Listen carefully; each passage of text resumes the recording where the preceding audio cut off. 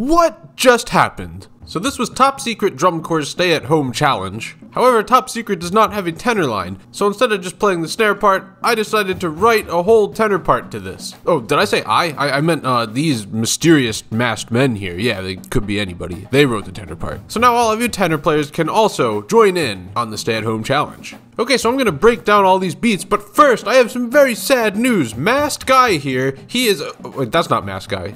Yeah, that guy's Masked Guy. Yeah, you gotta be able to tell the difference. Masked Guy is very, very sick with a case of maskicitis. Oh man, very serious, very legitimate. The only cure is if he takes off his mask, but he can't do that until we reach 100,000 subscribers. So make sure you click that subscribe button.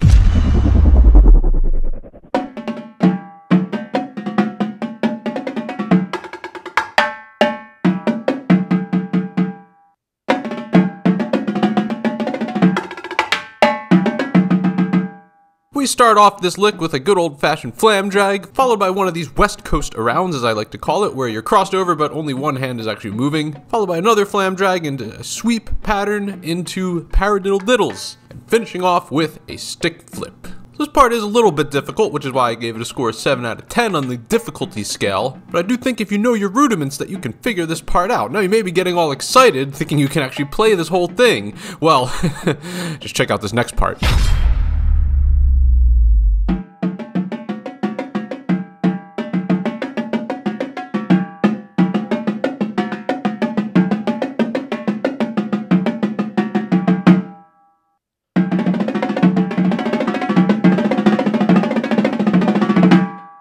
This part is stupidly hard, alright? I can barely even play it. I mean, Masked Guy can play it really well and make it look easy. Like, he's just so good. So you are going to need a very, very good double stroke roll, single stroke roll, and paradiddle diddle rudiments. And not only that, you need to have excellent fluid motion around the drums because all those rudiments just move all over the place. So if you can't play this, then I recommend learning it way, way slower, maybe like 60 beats per minute. And then over the course of like 3 years, work it up to 110, and then come back and play it again at tempo. So we start out with a tap roll with some inward helicopter figure 8 scrapes, followed by another series of inward scrapes moving around the drums. Then we go into another one of these West Coast arounds, single stroke roll, right hand moves all around, left hand stays on drum 3. Then we got paradiddle diddle West Coast arounds. Once again, the right hand moves while the left hand stays on drum 3 for most of that. Ending with one last scrape, crescendoing down the drums. I wish you all luck with this part, and try not to hurt yourself.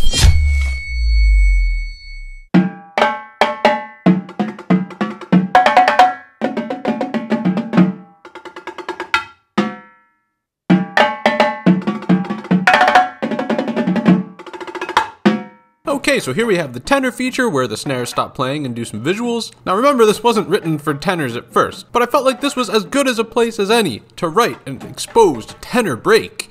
Did I say I again? I mean these guys, yeah, they could be anybody. So this starts out with your good old-fashioned blangadang, leading into some loopy grandmas, which is a grandma where you cross over. Yes, I just made that up. Copyright EMCProductions. Then we got a wagga wagga wang into these Swiss Army triplets, where the right hand is doing sweeps underneath of the left hand, ending with a Spock roll into the rim shot. So even though this is the tenor feature, this is a little bit easier than the part that just happened. Okay, when I was writing this, I wanted it to be a little bit tastier and less choppy. Did I say I? Yeah, these guys. Yeah, they wrote it, not me. These guys.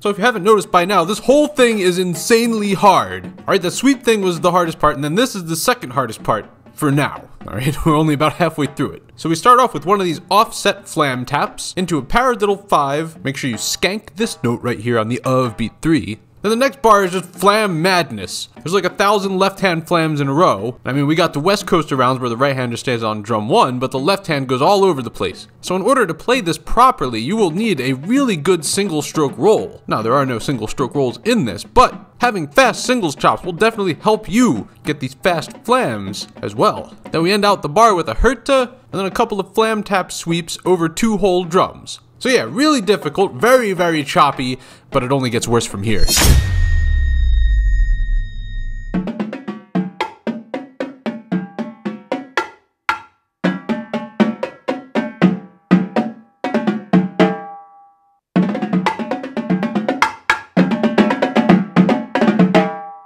I gotcha, this part's actually the easiest part in the whole thing, but it's still pretty freaking hard. Starts out with a sweep pattern, going into a slower sweep pattern. Then we got these double stops. Once again, having a good single stroke roll will help you with these other rudiments. And for these double stops, you might want to use a little bit of the molar technique to pop these tenuto accents out slightly. And then we got a herta to end out the bar.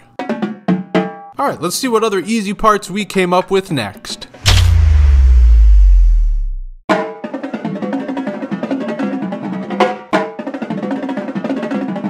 So this may not be the hardest part chop-wise, but it is definitely the hardest part timing and editing-wise. Because yeah, to be authentic with this, you're going to need to split screen yourself 3 times. And you got to place these splits in there perfectly. I made a split screen tutorial recently. If you want to figure out how to do this, go watch that video. I'll leave a link in the description. So each of these split parts is 8th note based, and each of the 3 players has 2 split parts in this whole bar, both being 32nd note double stroke rolls. The beginning rim shot is a unison, and the 5-stroke roll at the end is also a unison. And yeah, it's going to be hard to get this timing down if you don't have the other people playing with you, because remember, this is a stay-at-home challenge, right? Don't bring other people to your house, and don't go to other people's house. Stay at home, do it by yourself, wear a mask, be a weirdo. But if you don't feel like going through all that effort, there is an alternate part.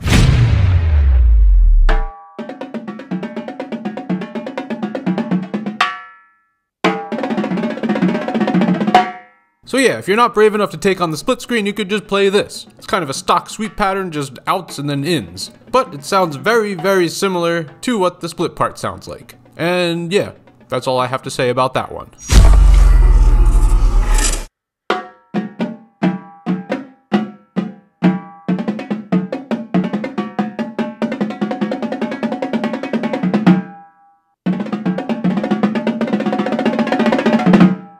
Oh man, so much stuff, so many things to talk about, so many details to define with these 2 bars. So the first bar, these rhythms are pretty easy. The sticking and arounds are what make this very difficult. Just make sure you're paying close attention to which notes are crossed over. This little circular not filled in note, that means that hand is over top, and it switches constantly. By the way, literally everyone asks how I do that in MuseScore. You just select a note and then go over here and click half note. And that's it, pretty easy. Then the last 2.5 bars, this is pretty much just as hard as that ridiculous sweep at the beginning. You have all kinds of crossovers, pretty much just a helicopter figure 8 pattern, but it goes around the drums. And the last beat and a half is singles with this pattern known as a suicide. Oh my goodness. So that is just when you cross and uncross every single note in the singles pattern. And there is an extremely high risk of clicking your sticks together or hitting a rim, or getting your stick stuck in the dreaded crevice in between the drums. So you're gonna need to practice this one a lot and get consistent with your playing zones in order to not go into the crevice. Charlie, don't go in the crevice. I'm going to the crevice, Frank. Go in the crevice.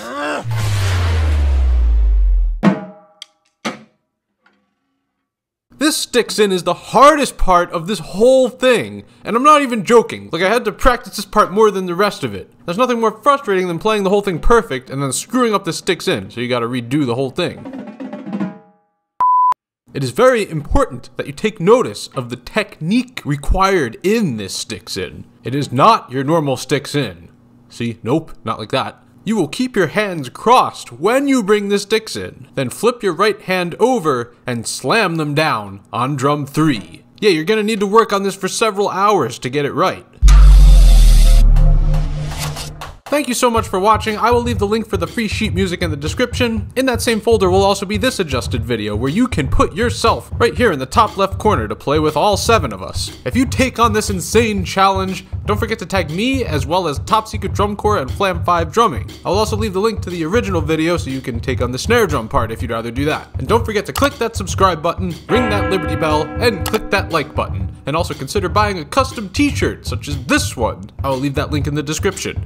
And have a good morning.